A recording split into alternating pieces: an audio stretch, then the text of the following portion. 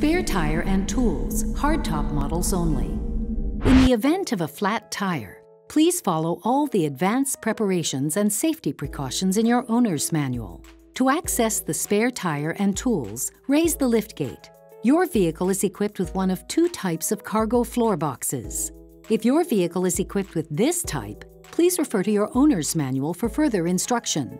If your vehicle is equipped with this type, open the cargo floor box lid by pulling up on the strap.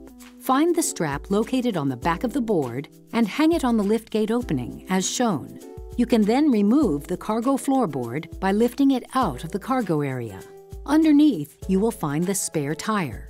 Then pull this strap to remove the luggage side box lid and access the jack and jacking tools. Remove the jack by turning it, then remove the other tools. The spare tire can be removed by unscrewing the center bolt. Once you have loosened the center bolt, you will be able to lift and remove the spare tire and the subwoofer, if so equipped. If your vehicle is equipped with wheel covers, you must first remove them to get to the wheel nuts. Do not attempt to use your hands to remove a wheel cover. The end of your jack rod is designed to pry it off. You'll find further instructions on the label attached to your jack body.